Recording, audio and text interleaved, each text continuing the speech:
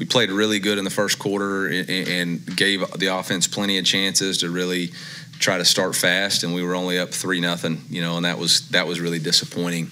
I felt like the defense, you know, gave up 2 really long drives that we've got to continue to improve on. That's happened 2 weeks in a row, and 2 weeks in a row we don't have any turnovers. So, and I think 4th down conversions, they were 2 for 3 last week too. So obviously a lot of things that we get to work on, and that's what we'll work on.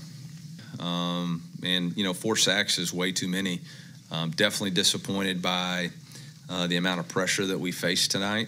I didn't anticipate that going into the game. I knew they were a big pressure team, but didn't feel like we were going to struggle as bad as we did with it. So, got to go back to the drawing board on getting that corrected.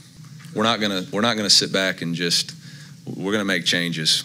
We're not gonna stick with status quo. And you know, we've had 2 games to figure it out. And if production is still not what it needs to be, we're gonna compete for the job.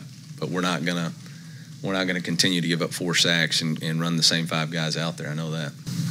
Every coach says it's better to work on things after a win. I mean, going into a game, a lot of people have been pointing to how close do you feel like you are to what you want getting this figured out?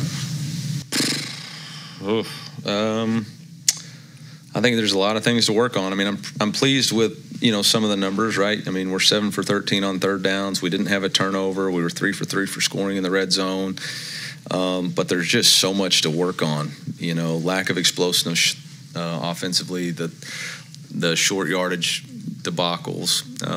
You know, missed extra point. It was tipped. Poor protection, and then defensively, you know, things that we got to work on. So.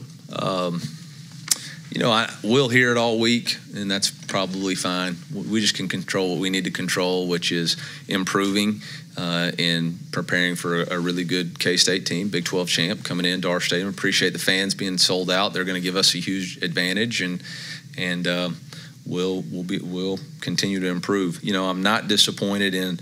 We've clearly identified some guys that are playmakers for us.